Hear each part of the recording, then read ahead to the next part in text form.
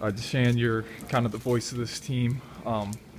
Just take me through this game. It was kind of an emotional roller coaster. It started out with you guys, recovering a fumble, then they scored 22 points, but you rebounded in the second half and just came up short.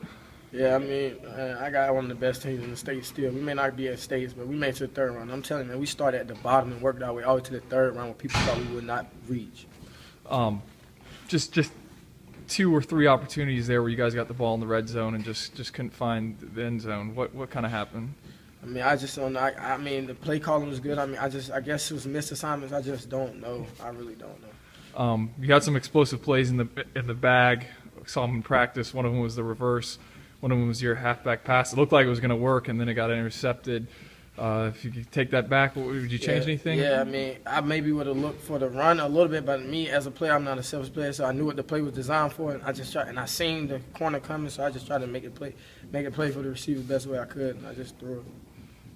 Second straight year, you guys have fallen in the third round. You're obviously a guy who's leaving this program, but Coach Craddock says, this group did what, you guys were capable of doing. Do you feel that way, and does this feel different after last year's? Well, yes, I mean, at this point, I mean, I love this team more than anything right now.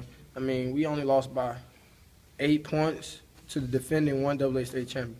Last year, Warsaw James wasn't even defending 1A, were they? No, they weren't exactly, and we lost 35-10, so that tells a lot right there.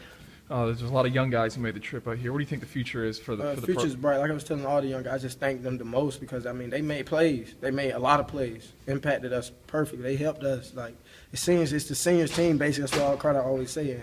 They made plays for us, so I thank them the best way I can.